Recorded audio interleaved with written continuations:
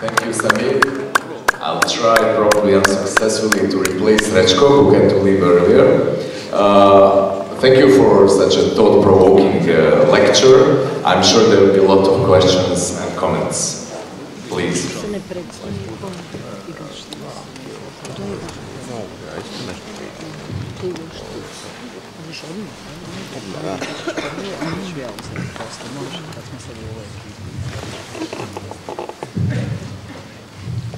Hvala lijepo, moje ime je Nenad Klavčić i htio bi upozoriti upravo na ovu potrebu internacionalizacije, potpore pokretima koji nastaju. Nažalost, u Hrvatskoj je puno lakše stvoriti Facebook grupu koja će poduprijeti jednu ili drugu preljubničku stranu u Big Brotheru, nego stvoriti Facebook grupu koja će poduprijeti prosvjednike u Egiptu ili upozoriti na ekonomsku situaciju u Kongu ili na neke druge, ukazati na neke druge bolne točke. S druge strane, odgovor možda baš na ovu konferenciju koja se dobro naziva subversivnom, što je jedna vrsta etikete, jer biti subversivan očito i u očima monopolističkog kapitalizma znači tražiti preraspodjelu moći. I zato treba biti oprezan sa tom etiketom, ali odgovor je čini se stigao u glasilu monopolističkog kapitalizma, u The Economistu, koji predviđa da će 2100. godine 13%, svega 13% ljudi živjeti u državama, u srednje bogatim državama. Uspoređujući to sa 1950. godinom, kad je 38% svjetskog stanovništva živjelo u srednje bogatim državama. Međutim, svako je pitanje kako stvoriti kontramoć tom monopolističkom kapitalizmu danas. Internacionalizacija sigurno te podrške je važna, ali da li postoje instrumenti koji će tu internacionalizaciju poduprijeti? Hvala.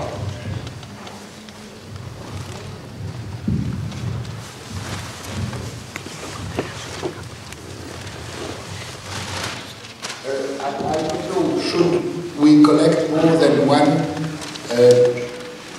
question or comment? Yeah, let's take 3 or 4, perhaps, if they are interconnected.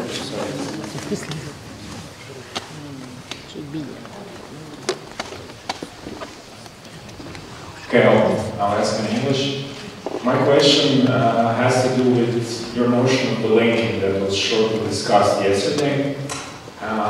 You said right now that politics is not merely adapting to certain conditions but creating new conditions. And perhaps could you elaborate on, let's say, a viable model of political economy that the states in the capitalist world system might utilize to achieve those goals?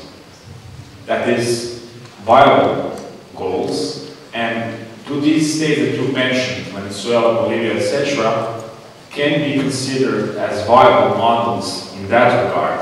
That is, all this notion of decommodification, etc., to what extent, in which sectors, and in what in the short term, in the long term, etc. Thanks.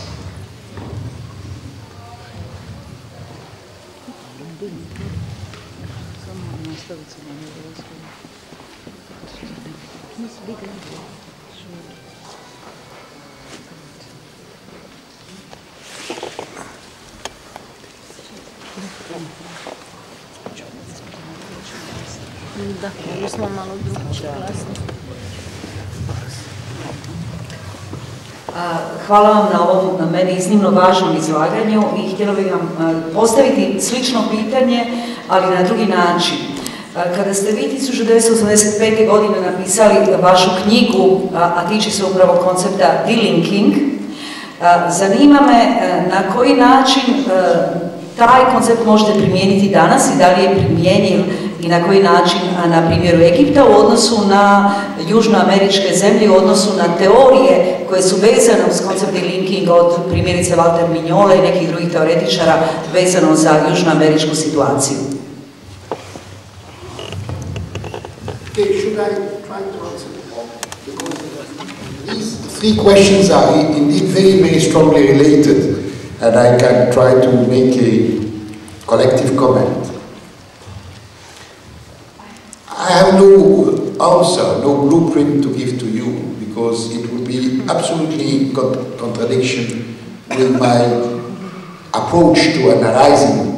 We can analyze or try to analyze, without the guarantee of being correct, how a system works.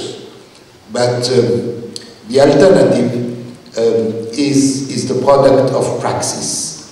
That is a combination of theory and practice, which is very hard to formulate in advance completely. But ingredients of it should be done. I think that monopoly capital, particularly generalized monopoly capital, cannot be overcome without a first step, which is nationalizing. You see, when there was the financial breakdown, banks were nationalized for a short period and then given back to private sector. That is amusing. You nationalize the losses and you keep the profits privatized, but nationalized. And I think more and more people will be aware of that everywhere, including in Europe, that it has started with areas where privatization has started to be rejected for public services, for water, and perhaps a little later it could come to other areas like housing, but nationalization is not the end of the road. It is the very first step. The target of the process should lead to socialization. It's a very complex thing. Socialization, what is offered by the system is socialization through the market. And the alternative is socialization through democracy, which the really existing socialism attempted to do in a timid way during the revolutionary periods, but very soon came to a blind alley precisely because of the hostility of the most advanced societies in good part. You had in Yugoslavia the experience of self-management, which was not all negative as has been thought, in spite of the fact that indeed it did not move ahead but went into blind alleys because it was associated to market and to the federal constitution of the country and to the opening a little later towards the end of the Tito regime and after Tito in a way which can be discussed and which we can see into. So the process of socialization is very complex. There are a lot of good literature on the subject, and modern one. I refer only to, because I read it recently, a book in French of Tony Andreani on Le Socialiste du XXIe siècle, Socialism for 21st Century, where this debate is clearly open with how to combine more democracy in the management of the enterprise with more democracy in the relation between the enterprise and the local society and the nation and the region, etc. There is. But I think that the debate, and this kind of debate, should be continued and open much more widely than they are. But simultaneously, these debates if they are not connected with real experiences, will not lead very far. And there are real experiences. Now, the question was put whether Bolivia or other countries in Latin America are models, viable models. They are not viable models, for sure, but they are attempts and steps ahead. Instead of the word revolution, which is a very strong word, I prefer revolutionary advances. And I think that what happened from Russia, China, to Eastern Europe, at least to those countries who did the revolution by themselves, like Yugoslavia, were revolutionary advances. Revolutionary advances.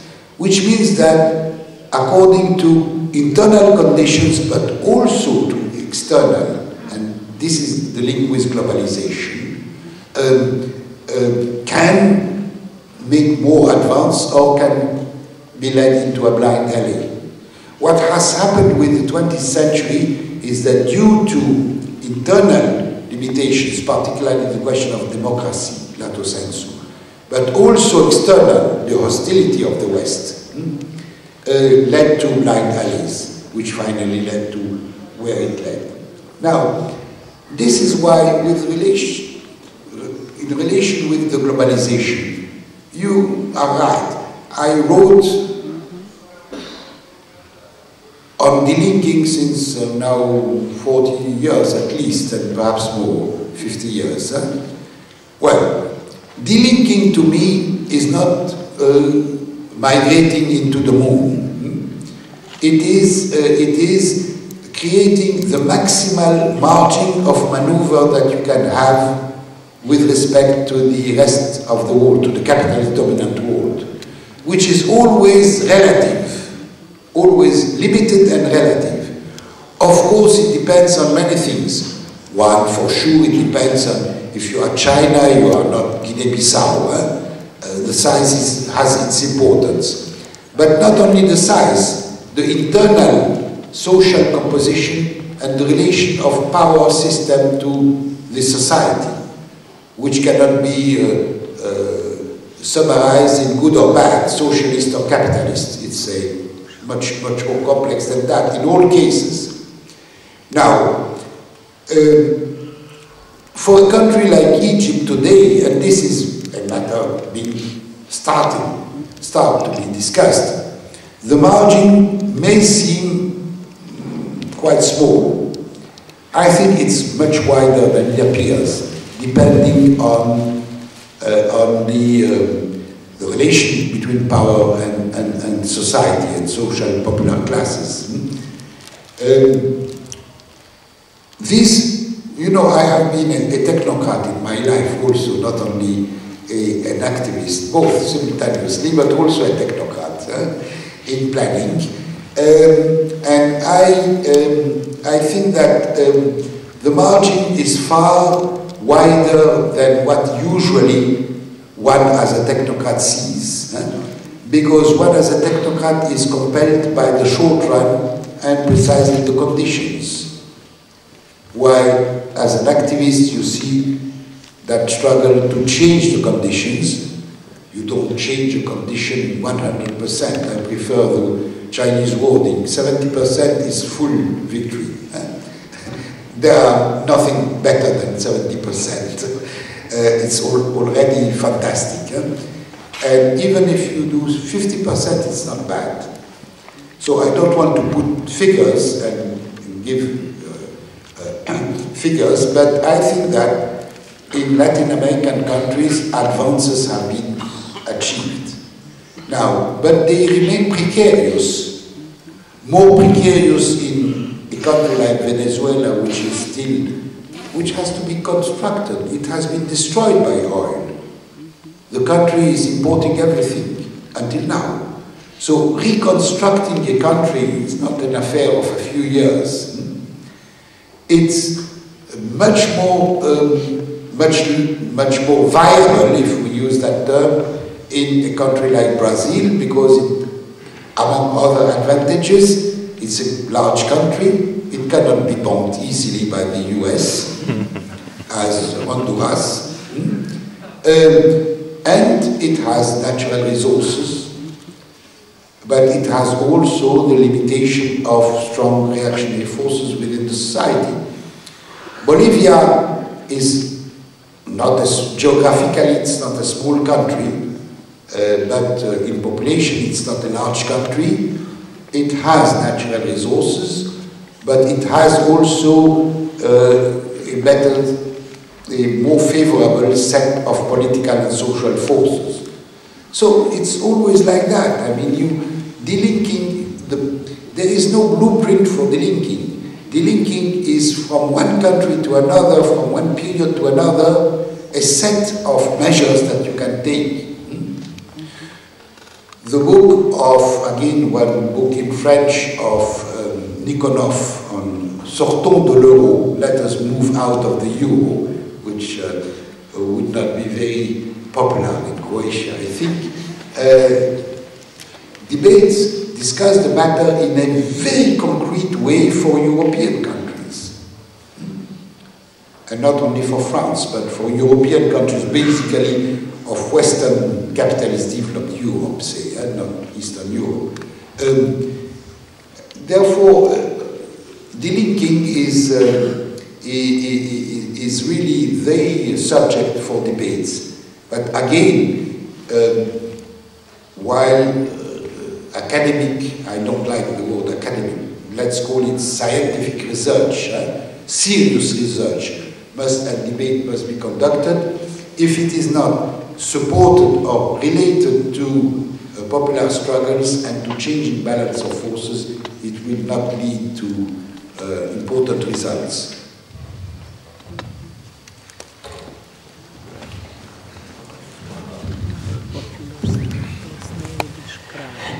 Poštovani gospodine Samir, ako pođemo od pretpostavke i od uvjerenja da je sadašnji stadij civilizacije koje nazivamo kapitalizam, u ovom stadiju ga možemo šire opisati kao fundamentalni, korporativni, neoliberalni kapitalizam. Ako je to maksimum, ako je to vrhunac ovoga društvenog oblika uređenja, koji polazi od toga da je kapital, u zagradi možemo reći profit, osnovni značajka koja karakterizira ovaj oblik civilizacije, kao što je prethodni feudalizam karakterizirao feud, zemlja, a onaj prije toga robovlasništvo, rob i vlasnik. A šta vi mislite umjesto novi naziv društvenog uređenja, koji ja se nadam da ćemo i vi i ja doživjeti u svom životu, a ne tako za inkarnacije, da ga recimo, obzirom da u tom novom društvu bi trebala čovjek, njegove vrijednosti da budu mjerilo i osnovno. Ja bih ga nazvao humanizam, postimajući od riječi human, čovjek. Evo, pa bih volio vaše mišljenje o tome.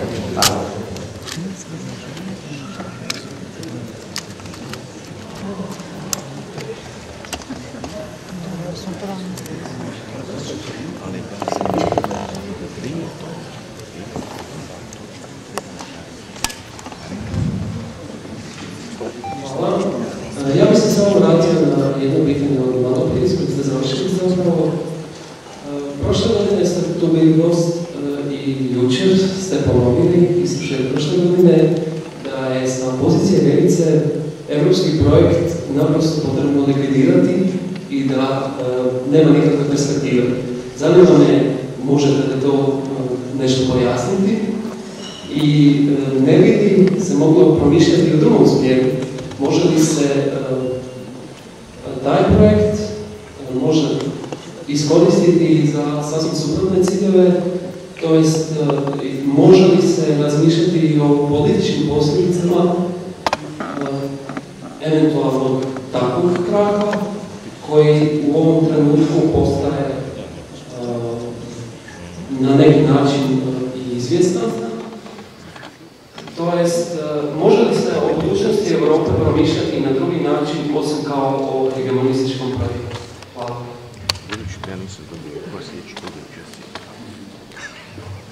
Okay, maybe those two questions are so immense. These are immense questions, you know. One, how to qualify the present civilization. You see, I'm not saying mode of production. Mode of production, we probably could agree easily, capitalism, profit, etc. But civilization. Now, there are some people like who say, I or we are in favor of a market economy, but not market society. And this is a very curious way of, and wrong way of analyzing the thing. Because a market society, which in fact is not a market society, it's a capitalist market society, because a capitalist market society cannot, economy cannot be but a market society.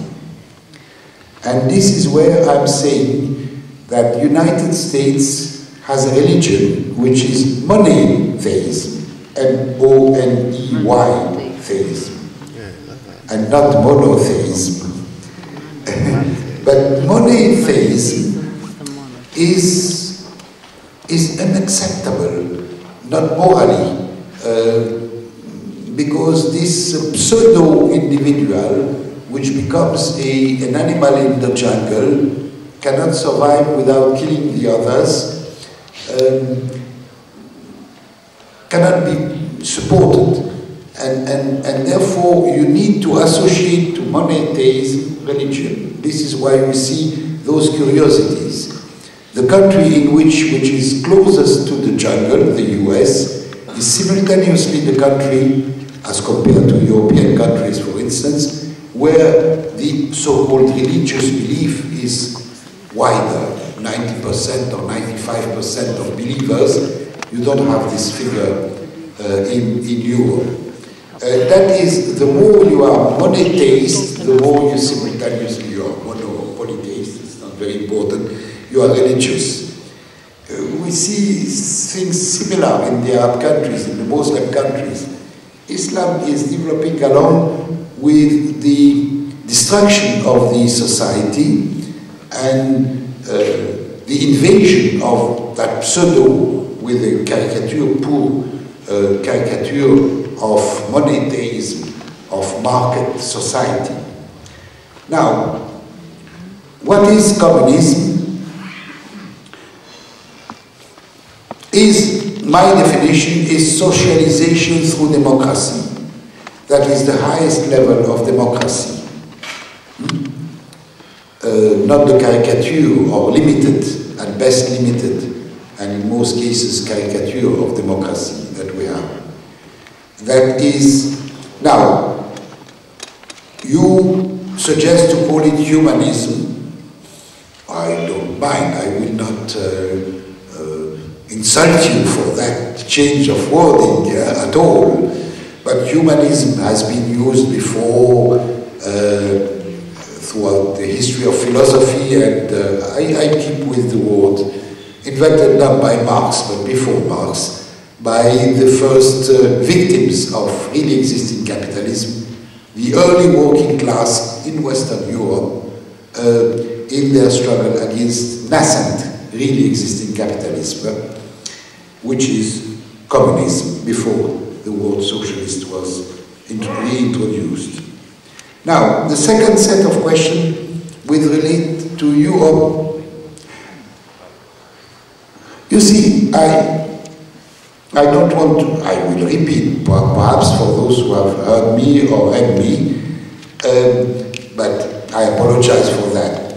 The European building has been built systematically in order to prevent anything other than so-called market domination, which is capitalist market domination, which is, at the present stage, monopoly, generalized monopoly market domination, making it impossible to move away from it.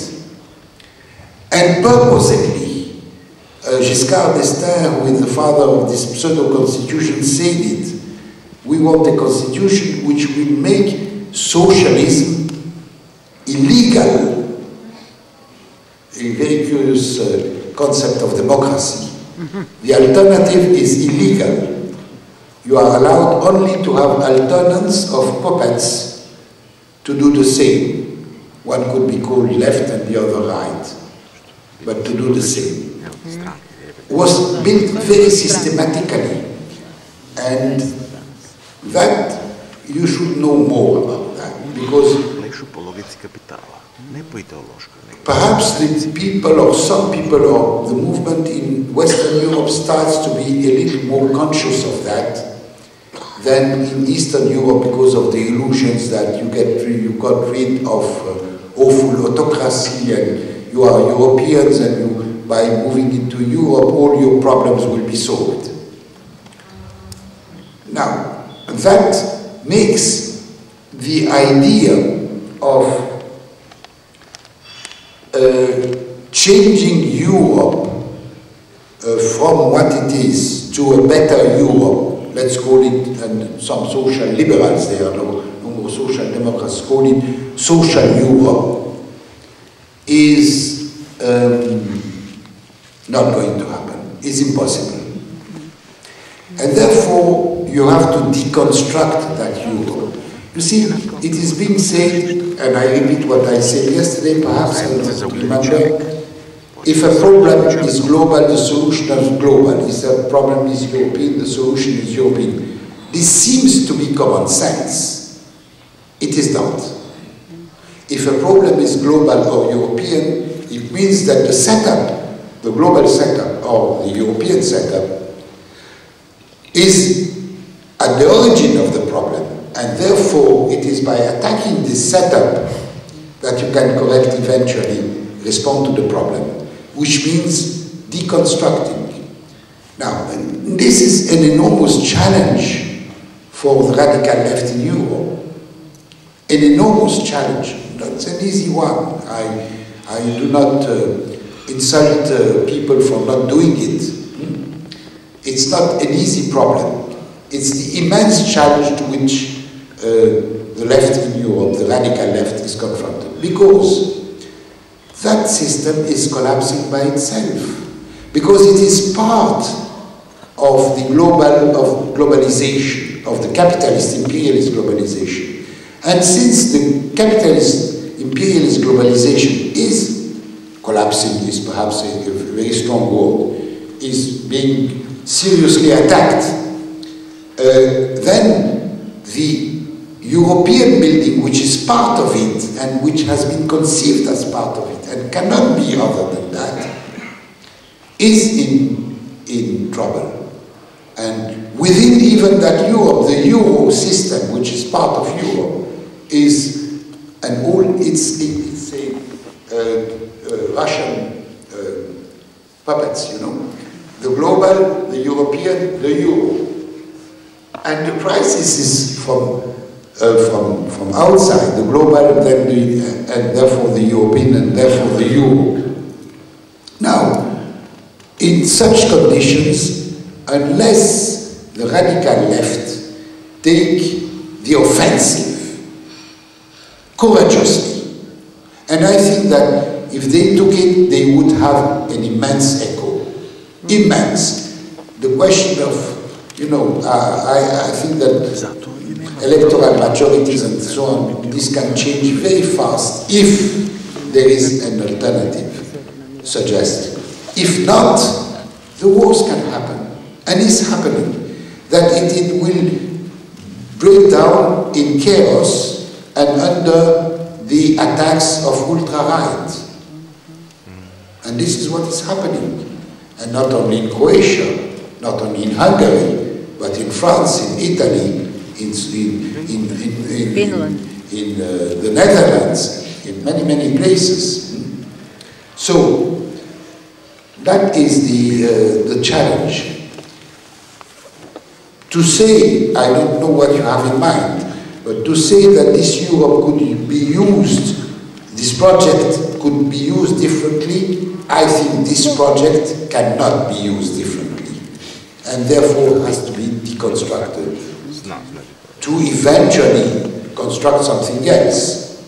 As I said yesterday, I'm not a cultural anti-European, no, not at all. And I don't see, I can understand that the Europeans have something in common, more than just being all Christians, that if it is presented this way, it's part of the image. Part of it, reality, but part of it, and more than they are just nations of the relatively central capitalism, which is not true for all European nations, but more in common, and that after all, it would not be very bad for history that they would come in common, and precisely in a non-hegemonic way. But nothing of this is on the agenda of the political forces, whether right or left, as they are in Europe today.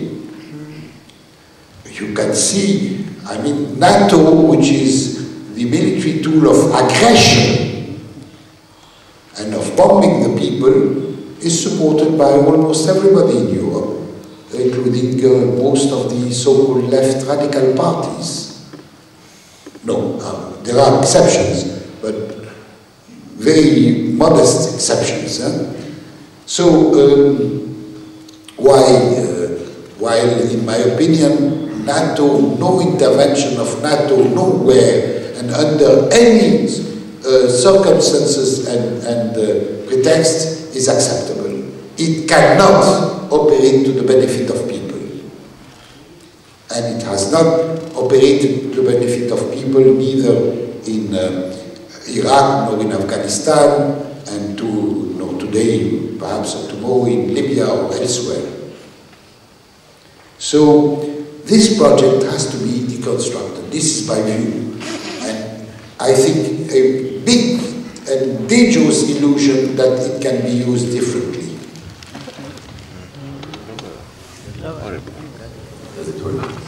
We'll definitely continue this discussion tomorrow. World Forum for Alternatives will start its work tomorrow at 2 p.m. here at Kino Europa. So you're all welcome. Thank you all for coming tonight, and thank you, Samir.